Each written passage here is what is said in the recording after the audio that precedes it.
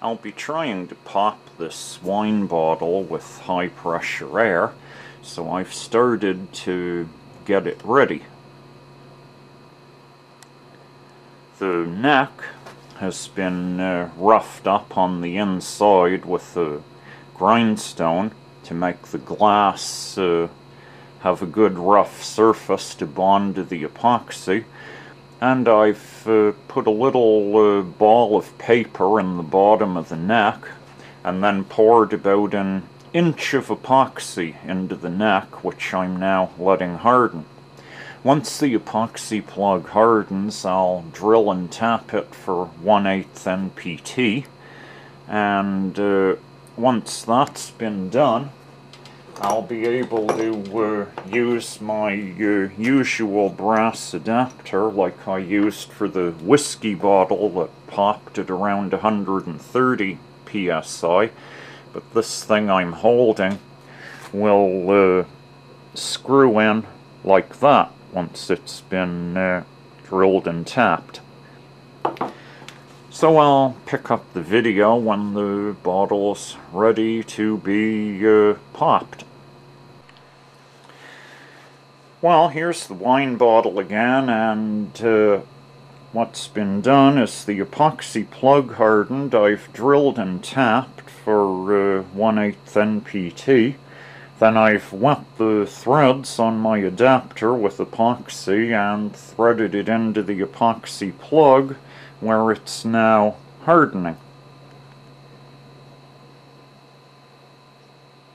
There's a better look at the neck of the bottle. Hopefully that will be able to take lots of pressure with no leaking, and let me burst the bottle. The bottle is ready. Epoxy is hardened. Hopefully everything's leak proof. So the bottle's in the target area, and I can get the pressure gauge and the bottle in the frame.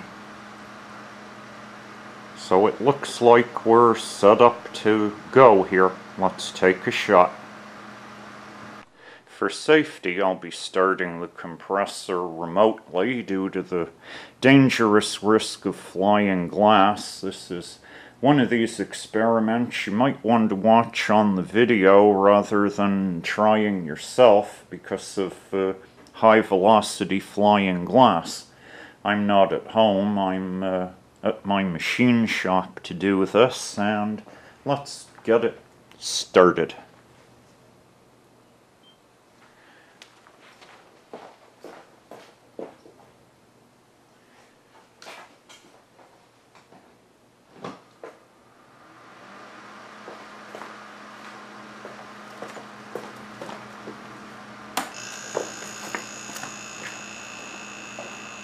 Compressor's on.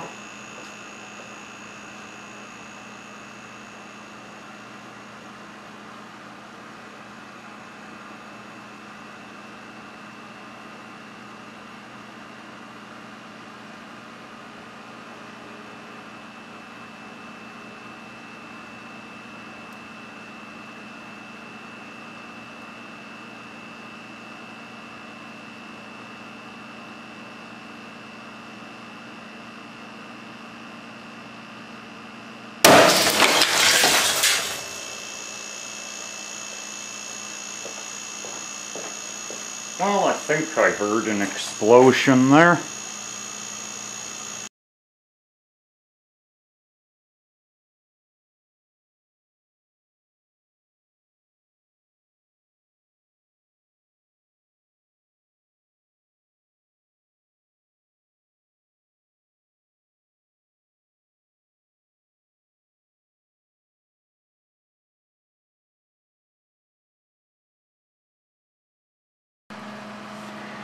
Here we can see part of the aftermath. I had a 1/4-inch thick plexiglass safety shield to block a lot of the glass, and the safety shield was blown into pieces, as you can see here. It was also deeply scored by some of the glass fragments. You can see the pits. They're white in the surface of the plexi. The bottle itself was blown into tiny pieces, as you can see here. I got a perfect seal at the neck with my epoxy plug, which you can see survived. Absolutely no other part of the bottle is left that's bigger than maybe an inch by an inch. For this video, my containment worked fairly well. I don't have a lot of broken glass to clean up. Most of it stayed inside the enclosure. That's all for this glass bottle. Thanks for watching, and there'll be more videos coming soon.